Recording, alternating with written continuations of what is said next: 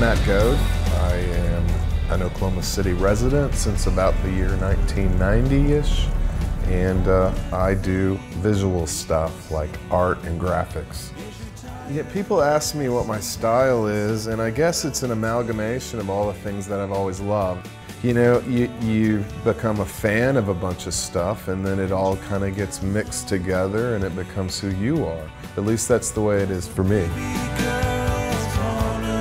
I worked at an ad agency for a few years in the 90s, and that allowed me to get some of the graphics I did out in the public where people saw them. I did the E for Edmond with the tree, Oklahoma Keep Our Land Grand going into the trash, the Film Row logo. I've done the Midtown Vets downtown, Elk Valley Brewery. Well, Eve is my little girl. She's a 1964 Volkswagen Type 1. I think Eve, in a way, unintentionally has become part of my trademark. I always love photographing her in front of a lot of the cool mid-century structures around Oklahoma. I love the Egg Church for so many reasons. It's so dynamic the way it looks, and when you see it poking up over the trees, you feel like you're in a Star Wars movie or something. I think we got a really good shot of kind of seeing that curve of the Beetle with the curve of the church. I've never been a good photographer as far as, you know, the f-stops and all that, but I'm pretty good with the iPhone.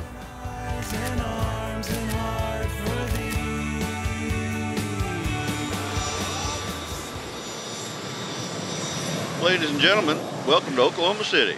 The local time is 10:07 a.m. Central Time. Please keep your seatbelts fastened until we are parked at the gate.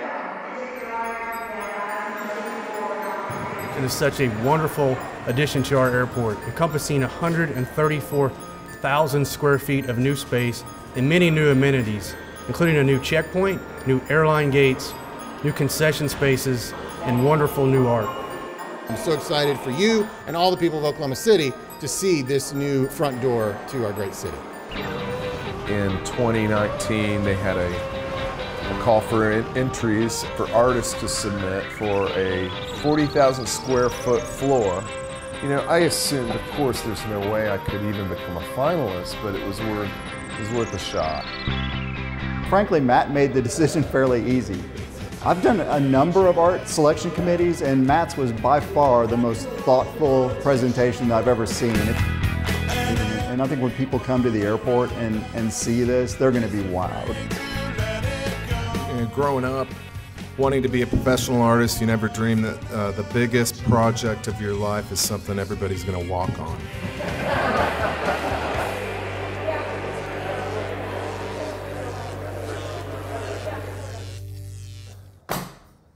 All I remember as far as my earliest memories is drawing. I was always had a pencil. My mother was extremely supportive, and she's the one that kept the scrapbook. It's like a time machine, you know. You know, this could actually be in MoMA now. I mean, I grew up the son of a traveling preacher man. We lived in about a different city almost every year. By the time I was 12, I had lived in, I think, 8 states and about 11 cities. I came to go to school at Oklahoma Christian in fall of 1988. We were one of the only schools that had a good graphic design program, and I didn't know really what that was at first.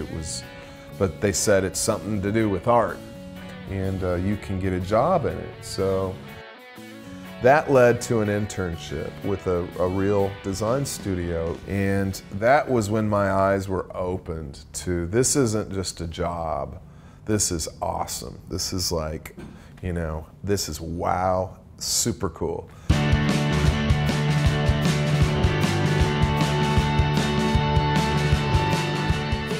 I'm a big fan of mid-century modern, if you couldn't tell already. The aesthetic of it is, to me, just something it's a positive. It's like, looking forward in a positive way to the future, and that always makes me happy. So I don't ever really say I paint paintings, I say I build paintings, because the way I do it's not like a normal painter in the classical sense. It's like an architect draws it out and then you build the house from the drawings. As far as how I do my work, it's always an idea and then it becomes a sketch. All of these are like mental notes to myself. I can do 50 of them and I might like 2 or so. But once I have one that I like, I cannot stop working on it. Usually I'm like giggling. You know, I'm having fun. And what I do is I'll take that line drawing and I will bring it into the computer and make a stencil out of it. Yeah, I'm kind of a Jedi wizard with Illustrator. Still got some tape, I've got it ready, and a little bit of stencil. So then what I'll do is put a clear just over those spots. Then I'm gonna prime it. And then once I have that stencil built, that's when the color comes in. For me, color is the hardest part. That's why it's the most fulfilling when I feel like I've accomplished it.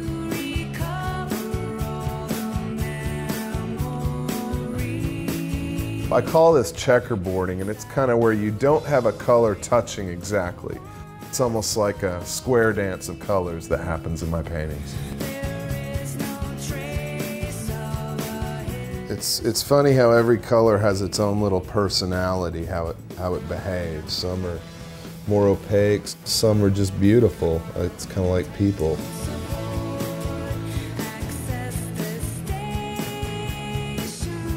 This painting's gonna be intense, like Boy Scouts. That's my joke. Get it? Intense.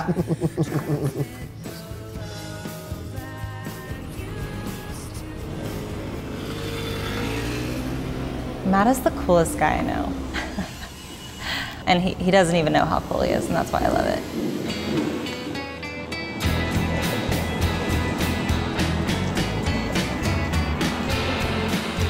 I think we needed some bigger artists to give the space legitimacy so that we could be a platform for more emerging artists. And I always had the dream of having an original Matt Goad. Really, the only guidance we told him was big. As long as it could fit through the door. I feel like the more you look at this piece, just the more you discover. Like the little nod to the dolly clock in the corner. And the submarine and the infinity couple. It's very Matt Goad.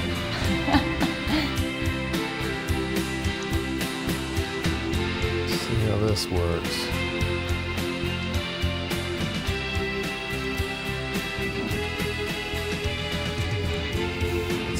Good.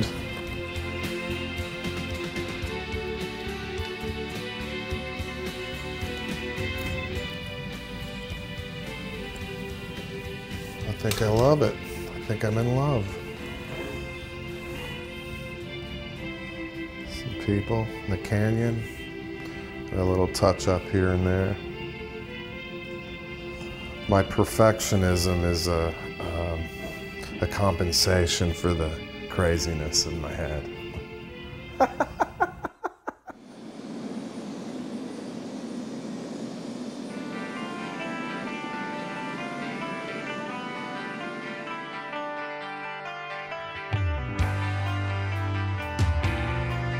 So terrazzo is a medium. It's 2,000 plus years old. What it is it's a mixture of a bunch of different rocks that are all kind of mixed together in a binding agent. And they all have different colors. A lot of public buildings and public facilities have it. Everyone's seen it. It's beautiful, and you can, roll your luggage on it with ease. Maybe January 2020, they started to put in the metal strips. So once I saw those going in, that's when I kind of got to see how vast this was. Every part of that project started with a little doodle, and I knew that I wanted to have Will somewhere in it. Over here he's tipping his hat to the visitor saying, "Welcome to Oklahoma City."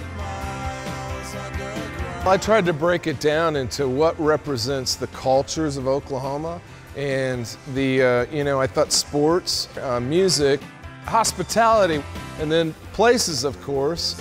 The goal is to kind of just give them an excitement that you're in a world-class city. The glass curtain wall represents the sky. If you know Oklahoma at all, you know we're a weather center, and each symbol represents a different weather event. And if you go around, it kind of creates a flow.